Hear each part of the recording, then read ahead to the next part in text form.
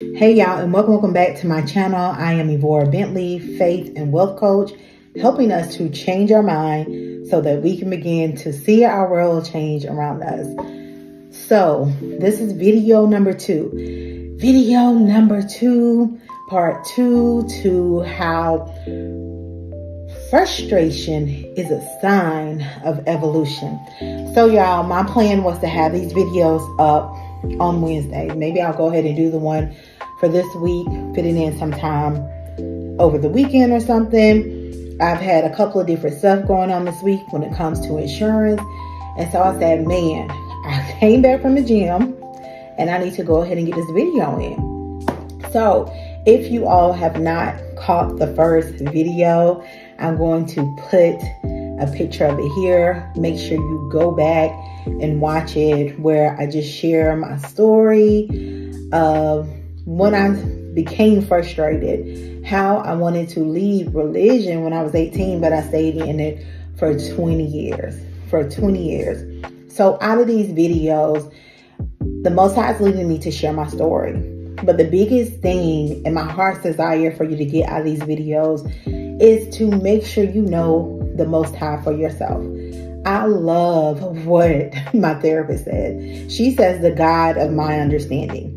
And so in other words, so many people, religion has told us who the creator is. We'll try to put the creator in the box. Will tell us, no, if it's this, then it ain't God. No, if it ain't. Let me tell you. So many people are running amok and dealing with so many, frustration and stuff because they are denying their own relationship with God. They are denying how God is speaking to them, within them. So this video is to encourage you to get to know the Most High for yourself, and to know that if you are feeling some type of frustration, then guess what? It's a sign of evolution. And it's your sign of evolution for you to listen to the God within, to build that relationship and really know who the Most High is for yourself. So in this next video, I want to share a story with y'all, right? And I used to be so thirsty for a prophetic word. Do you hear me? I used to be so thirsty for a prophetic word. I used to journal all the time. The Most High would speak to me, but what was being spoken to me was so different from what was in the church. It wasn't tradition. So I questioned if it was God. So let me share a story. I went to this church 10 years ago, and so some of my family members were members of the church. I went to the church, right? And they told me, that was like, when you're a first time visitor, you get a prophetic word. Oh, I couldn't wait to Sunday. I couldn't wait to go to get a prophetic word because, God was going to speak to me. Got a prophetic word. This apostle spoke some profound things that I can't even go back in my journal what God said to me. But remember, I was doubting that God was speaking to me, right? It's like I always had to have some type of confirmation from some type of title, somebody in church or something like that, right? So one of the words that the apostle gave me and my family was that God said he is moving you. He's moving you to a new location, right? So the word was so profound, y'all. This apostle, the spirit was just so on him, where he was crying. Tears was coming down and all this kind of stuff. Like the spirit was just on him to give me this word, right? I love the word. They put it on the CD for me, y'all. I played it over and over and over and over again, right? Some months passed. I started going to the church. About maybe 6 to 8 months passed, right? And so y'all know how little kids be talking. So my middle daughter, she maybe was about 7 or 8 at the time. And she was going around the church and telling people, we moving. Because I had been talking to the girls about moving, right? Y'all didn't even know how this move was going to happen yet. I was packing up my house. Like I was just doing so much by faith and listening to what God was telling me to prepare for this move. So my daughter, she went to church one Sunday. She was going, yeah, we moving, we moving. We moving. Y'all, this apostle heard it from my daughter. Didn't hear it from me, a child. He came, the same apostle, Now, remind you, this apostle, when I first walked into the church, didn't nobody know me.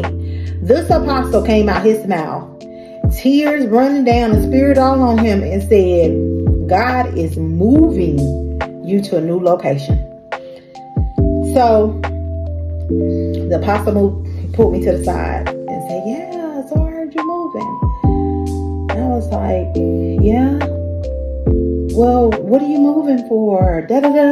Wanted me to give him the whole line. Now, mind you, when he pulled me to the side, I didn't move till like 4 or 5 months later, right? This was just what God was speaking to me about. So I'm preparing my children, right? We all in faith and, all this kind of stuff, right? Didn't know my daughter, but kids, was going to go out and, just telling people church. He looks at me and he says, because I couldn't give him the whole rundown, is really why. I don't think God is moving you. Y'all, I was so distraught. Do you hear me? After church, I took my kids back home. I went to the park, y'all, and I walked around the park and I cried. And I cried and I cried and I was like, God, I got it wrong again. But I thought you said we was moving. But he even came out his own mouth when I first walked into the church. He didn't know me. Y'all, I cried. My heart was so broken. My spirit was so grieved. Because it was like what he said to me didn't resonate with what I heard within me. Mind you, when I walked into that church, he was confirmation. I had already had a dream that I was moving to another location. Didn't tell them that though. Y'all, the Most High woke me up at 1 o'clock in the morning and had me listen to a message from a pastor I knew. And that message was confirmation for the Most High to bring me back. Like saying, I did speak to you about moving. Now I need you to shake this off. And I need you to get with the game plan. Okay? About what I spoke to you about. I remember I asked God, I said, why? You had all these people come to me about these prophetic words. I'm getting sick of them now. Like I started to get so many prophetic words. You know what the Most High said to me? I had to send it in the flesh of man to confirm my word that I already spoke to you. Spoke to you.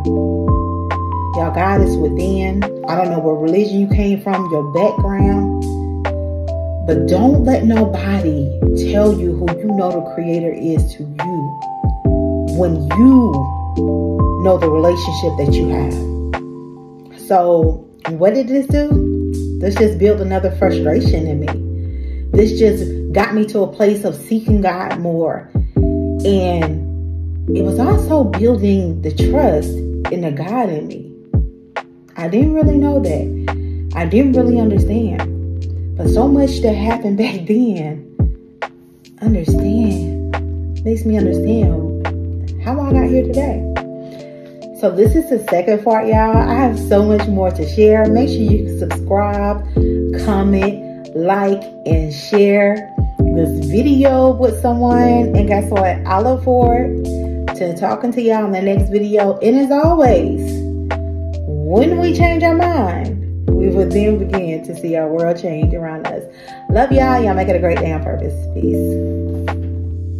Hey, y'all. Thank y'all so much for tuning in and watching part 2 of Frustration is a Sign of Evolution. I'm just curious to know, have there been a time in your life where something may have happened and you said, oh, I know it's God, but someone came along to convince you that it wasn't, and then the Most High had to bring you back around to confirm that it was? Look, whatever questions you may have for the Most High, the only thing that I can encourage you to do is ask the questions. Asking questions is how I have been able to understand who the Most High really is and how beautiful, divine, and aligned and predestined this journey for my life has been. So be encouraged, y'all. Make sure y'all again comment, like, subscribe, and thank you again for tuning in and for being here. Love y'all.